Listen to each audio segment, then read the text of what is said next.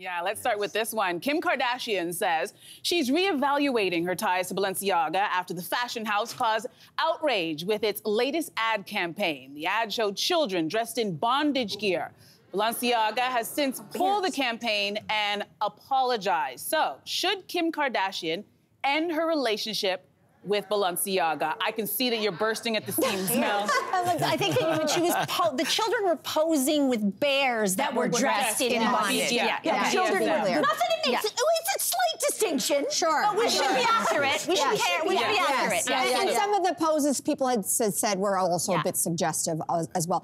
Okay, so I think it's a pastime for many people in our culture to just hate on the Kardashians, especially Kim.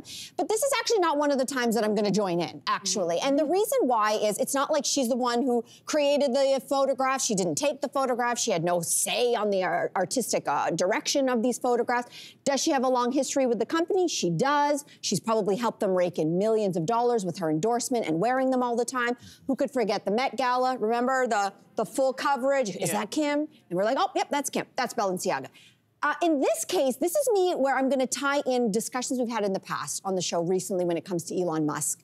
We always think that the richest people, the biggest corporations are the smartest people in the room. How many people heard the concept for the photo shoot who get really big paychecks and said, that's a great idea? How many people actually saw the photos when they were done, sat around a table that looks like ours and said, this is art and it's beautiful? How many people had to say yes that have nothing to do with Kim Kardashian? So I don't know why we're dragging a woman into this. She has nothing to do with it, but I will tell you who I will drag into this.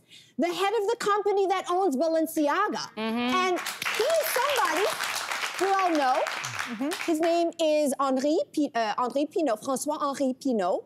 He is the head of a company called Kering. Happens to be married to one Salma Hayek. He's got a net worth of $50 billion. If you want to drag anybody, it's him. Drag him. Leave her out of it.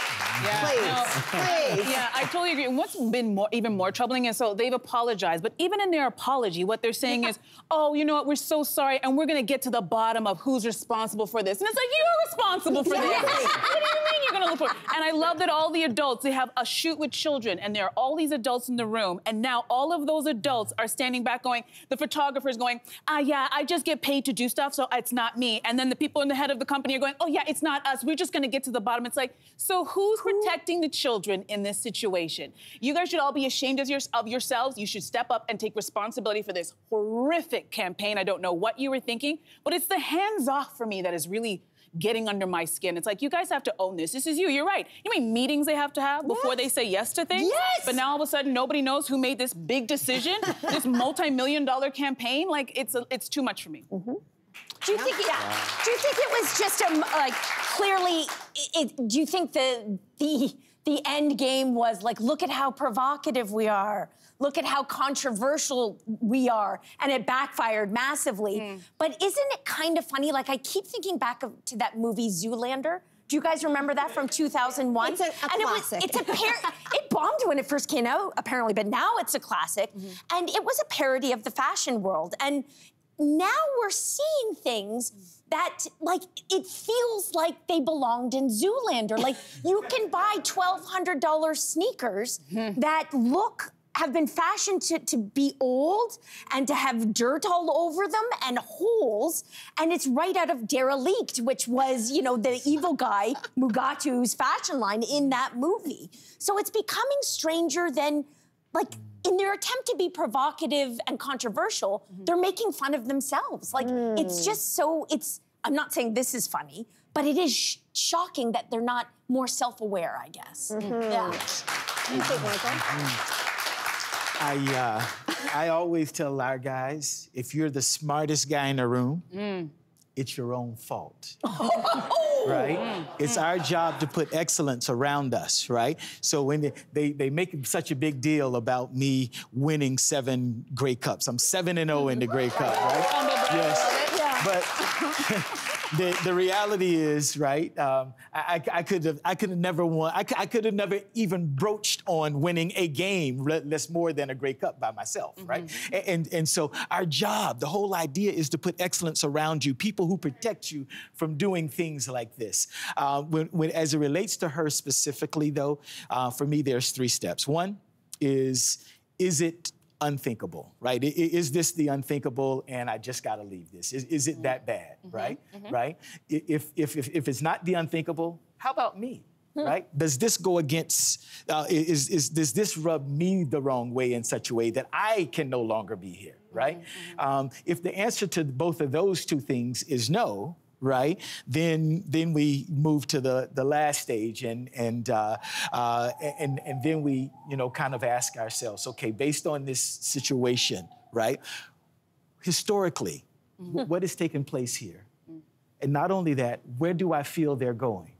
Right? And so if I'm okay with the historical part, and this is a legitimate mistake and they can move forward, and then I'm okay with where it seems like they're going, right? Then we're good. So the first thing is, yes, check the spot. I want to write down those rules from pinball, and just have them in my bathroom mirror so I see them every day. That was great advice. I think that's great advice, and I think it's a great way to live life.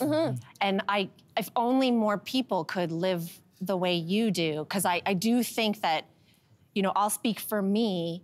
I think that what happens is that a lot of the time we compromise those values. We were just talking about the World Cup. Yes. And yesterday, I'm pretty sure most people in this country were cheering on the nation that was playing and not necessarily thinking about all the people who died building that stadium. That stadium's only going to be used, I think, like 6 times in this tournament. And so, there's all kinds of talk about companies or organizations like FIFA, come on now, and Balenciaga, who are morally corrupt.